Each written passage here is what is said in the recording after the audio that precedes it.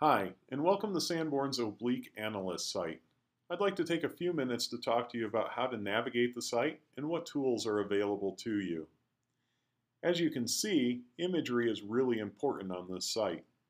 It takes up the majority of the view, and for the most part, the tools are hidden and out of the way. We have a sidebar to the right and to the left, which will open when needed to present more information. We have the ability to zoom in and to zoom out, and to turn on what layers are available to us. For example, if I wanted to turn the roads off, I could do that here, or I can turn them back on. I'll leave them on for now. And then we have the main toolbar area, and the tools can be thought of in three major groups. We have navigation tools, measurement tools, and annotation tools. Let's talk a little bit about navigation. Similar to a map application, you can click and drag to pan around the imagery, and you can use your scroll wheel to zoom in and to zoom out. Oblique images are different than a standard map, however. That is, when the images are being acquired, 5 images are actually acquired at one point in time. We have the standard top-down view, but then we also have each of the cardinal directions. In order to view those, we need to tell the site where to anchor our view, and we're going to go ahead and do that now. If we click on the Set Location tool, which looks like a little target, we can click on the view, and it brings up the other views that are available to us in the right-hand sidebar. I want to look at this entryway, so I'm going to choose From the East, and when I click on it, you can see that my view has changed to be From the East. Let me go ahead and change the sidebar. I can still navigate around in this view. If I'd like to click and drag, I can pan the image around, and I can still zoom in and zoom out. If I'd like to change to another view, I can open the sidebar again and choose another view, but there's an easier way. Let's talk a little bit about this compass in the bottom of the screen. This compass always points to the north and is showing us our current view. We chose From the East, so you can see that the view that is highlighted is from the east. If I'd like to look at this view from the north, I can simply move over here, and you can see it previews what the image is going to look like from the north. And when I click, the image changes to look at our target location from the north. It's kind of hard to see this entryway from the north. Maybe from the south would be a better view. And there it is.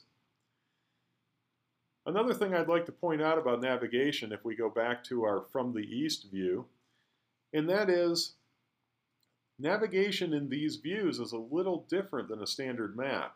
In a standard map, north is almost always towards the top of your screen. We have a navigation map available to us. If we click in the bottom right-hand corner, it'll open a standard map view with north towards the top of the screen. Then, as we navigate around the oblique view, we can see in the map view which direction we're actually headed. I'll go ahead and close that for now. Let's go to the top view, pan over here, and let's clear our current anchor point. And let's go look at another building to do some measurements.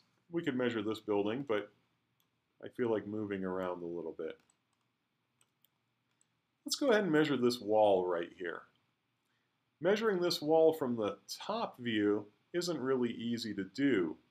So let's choose another view to look at. So let's set our anchor point. We'll come in here and say we're interested in this view. And then we want to look from the north. That's a good view of this wall. In order to measure the height of this wall, I'm going to click on the Height tool up here in the toolbar. I'm going to come down to the wall, and I'm going to start at the base and click once. And then I'm going to simply start dragging up until I make it to the top of the wall, and then click again. And you can see that this wall is 25 feet in height.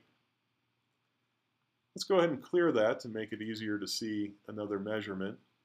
And let's go ahead and zoom in a little bit, because what I'd like to do is I'd like to measure the top of this roof line. And we can do that with a linear measurement tool. So let me click on the line measuring tool, click on the top of this roof, Start dragging over here. And you can see that that line, if I double click to end my measurement, that line is 31 feet long. Speaking of double clicking to end a measurement, our line measuring tool allows us to do complex line shapes. Let me show you an example of that. I'll clear my measurement so it's easier to see. And let's measure the perimeter of this part of the roof right here.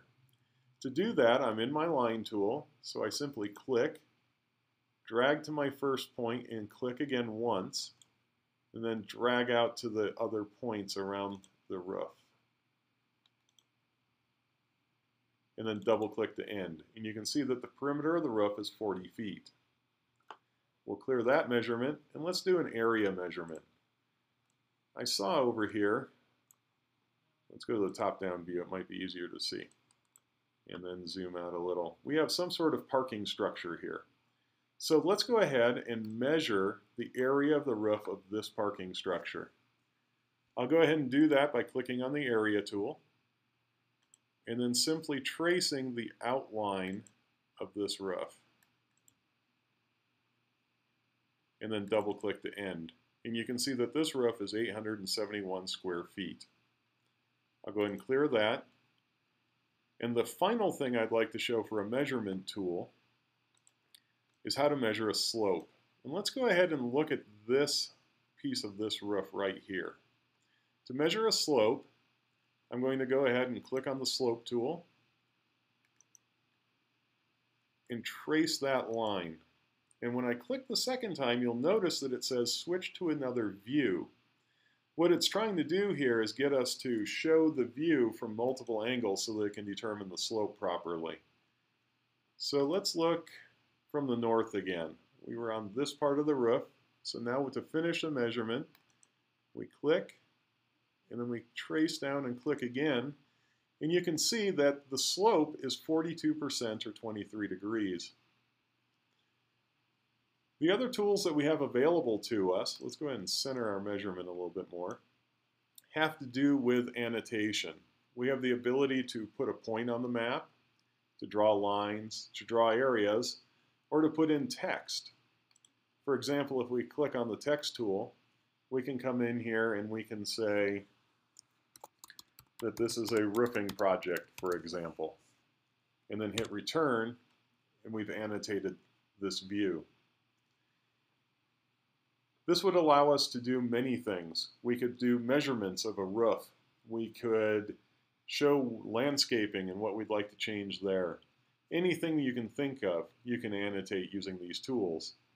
And then we can always choose to export to a PDF. And if we click on the PDF, it'll open a new view. It takes just a second. And it's going to show us both the imagery that we had along with our annotations. And from here, we could save this PDF, or we could email it off to somebody else. I'll go ahead and close that window and go back to the main Oblique Analyst window. We'll close the sidebar. And that pretty much completes our overview. I want to thank you for your time and your interest in Sanborn's Oblique Analyst.